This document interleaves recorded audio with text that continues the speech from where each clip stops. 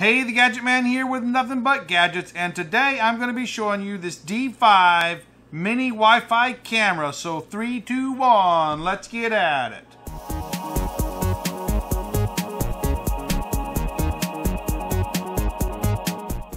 Alright guys, this camera was sent to me for free to do this review, so that's what we're doing here. So let's break it right out of the box. Okay, so here's what comes in the box. We've got a little quick start guide, the camera, a little clip, and this little mounting bracket with a sticky side on it. And I believe it's magnetic. Yeah, it just clips to the back of this thing here. Okay, so let's go ahead and look at the little camera. It is pretty lightweight.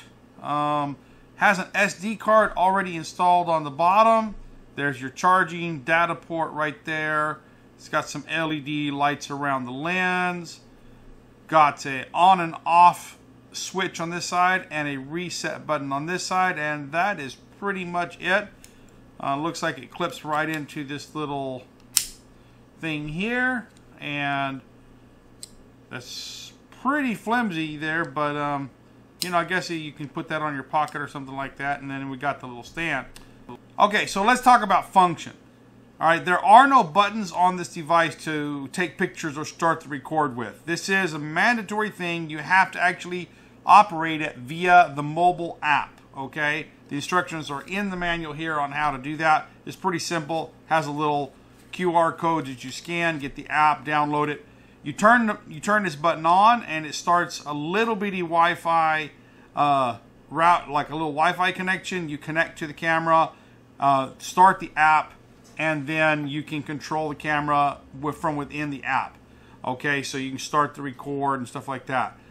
I did take it out and I did some testing with it that way, and it does work. I could shoot video and stuff with it, but there are a couple of downsides with that. One, the app must be running on the phone and the phone on, the screen on, in order for it to continue to record. So you can't simply press record and then turn your phone screen off and let it record. The app must be open and awake in order for it to continue to take videos. So as long as you want to shoot video, you have to have your phone screen on and the app has to be set to record.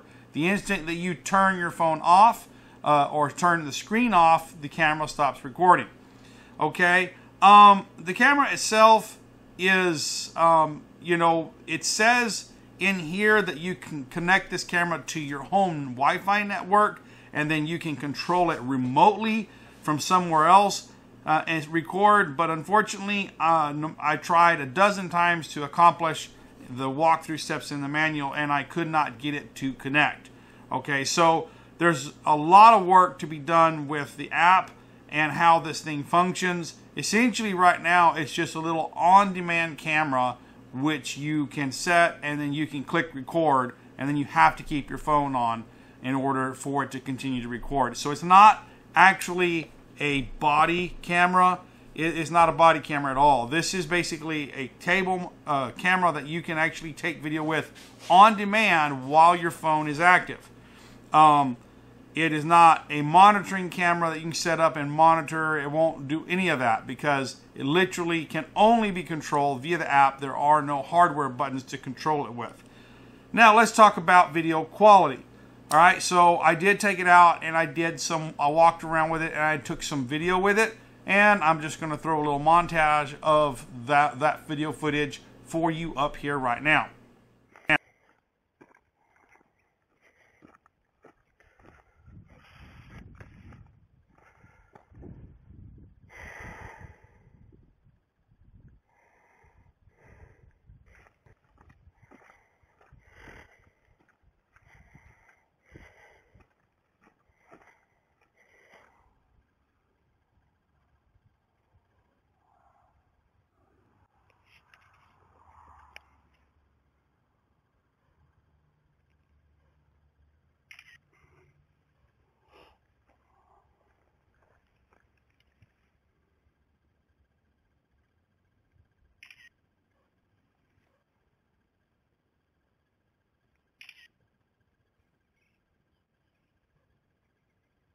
Okay, so you saw that there. I went out and I was in nature and I did some walking around and stuff.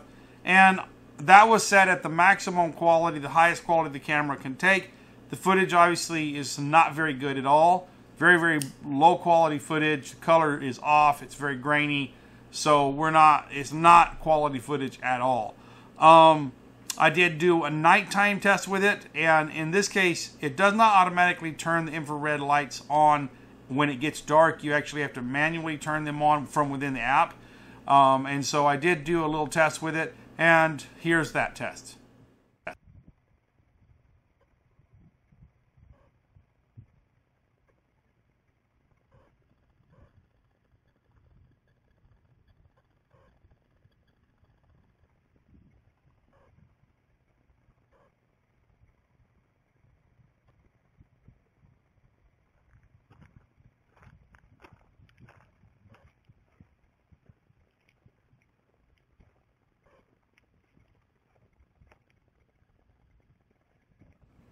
Okay, so you see there, I was about maybe 20 feet away from that big white thing, which is actually a propane tank at night.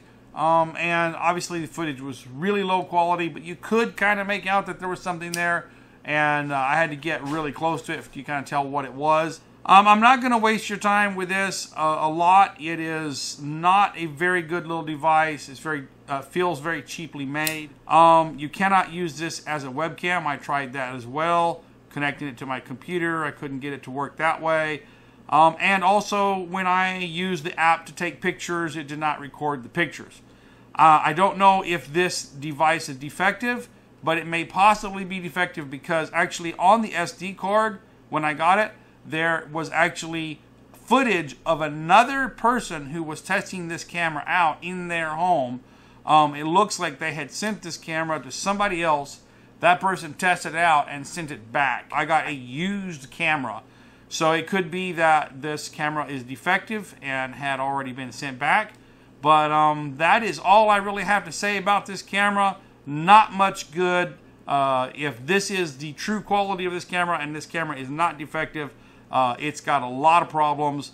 I would not buy this camera myself, and that is my recommendation. I hope you enjoyed this video. If you have, please like, subscribe, and comment. Until next time, this is the Gadget Man saying, I'll see you later.